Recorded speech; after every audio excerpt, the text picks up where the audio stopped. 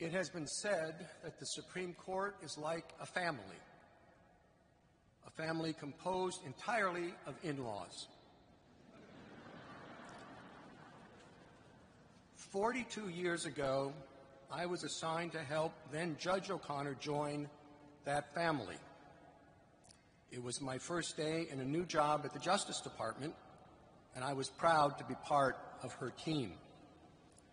I thought our group did a pretty good job. After all, the justice was confirmed 99-0, and we must have had something to do with that. Only many years later was I told that she thought I had been slow in getting material to her. I should have learned that when she had a challenge or responsibility before her, her approach was simple and direct. Get it done. The way she participated in oral argument at the court is a good example. Now, justices have many different styles on the bench. Some like the back and forth of debates. Others pose unusual hypotheticals. Some badger counsel to get concessions. Others spell out a particular theory at length and ask for comment. Now, all this is fine and good, but Justice O'Connor was different. After the advocate had gotten through only a couple sentences, the justice would jump in before her colleagues could with a well-prepared question. The question was clear, direct, even enunciated carefully. It went to the heart of the lawyer's case with no fluff. Her approach was, let's get what's most important to me on the table at the outset. Get it done. Another example came the day I was nominated to succeed Justice O'Connor. Reporters had asked her what she thought of the nomination. She had nice things to say, but ended by noting that the only problem was I didn't wear a skirt. My initial reaction was, of course, everything's negotiable. But fortunately, it didn't come to that. She called me later that day and said there's something very important that I had to do right away. My ears perked up. She said, you have to hire by incoming law clerks, or they won't have jobs. My ears unperked. But she saw a problem for the clerks and a solution, and she wanted to get it done so they could rest easy.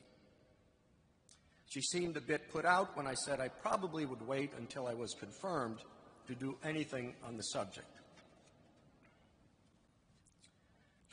Justice O'Connor had set her actual departure date from the court to coincide with the day her successor was confirmed. But a second vacancy on the court and associated delays led to her and I sitting together for more than half the next term. That was enough time for another lesson. She and I were discussing a case in chambers, and I think she grew tired of my on the one hand and on the other hand. She simply got up and said, you just have to decide. There was impatience in her voice, but I don't think it was entirely due to me. She had made her own decision about the future and announced her retirement 6 months earlier. I think she was anxious to get it done. The last several weeks after Justice O'Connor's passing, I have spoken with many women judges and lawyers who were young adults when Justice O'Connor became the first. They say the same thing. Younger people today cannot understand what it was like before Justice O'Connor in what now seems a distant past. That distance is a measure of time, but is also a measure of Justice O'Connor's life and work. In nearly a quarter century on the court, she was a strong, influential, and iconic jurist. Her leadership shaped the legal profession, making it obvious that judges are both women and men. The time when women were not on the bench seemed so far away because Justice O'Connor was so good when she was on the bench. She was so successful that the barriers she broke down are almost unthinkable today.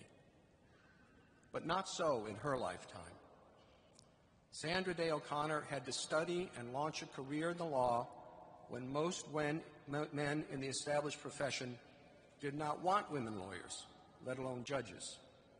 She had to find her own style to cajole, persuade, and unite colleagues when there was no example to follow for the first female Senate leader in the country. She had to ignore slights and work to bring people together in social, professional, and political life. She had to demonstrate excellence as the 102nd member of the Supreme Court, all the while setting a model as the first woman on the job. She had to fight cancer and Alzheimer's in public ways that helped others and that promoted dignity and respect. She had to speak and teach and inspire through the country and around the world about the necessity of judicial independence, so our generation and the next would have a roadmap to safeguard it with all the gifts God has given us. She had to be both the most important woman in government and also a devoted wife who, with her devoted husband, John, raised 3 sons of whom they were so very proud. All this and more she had to do, and she got it done.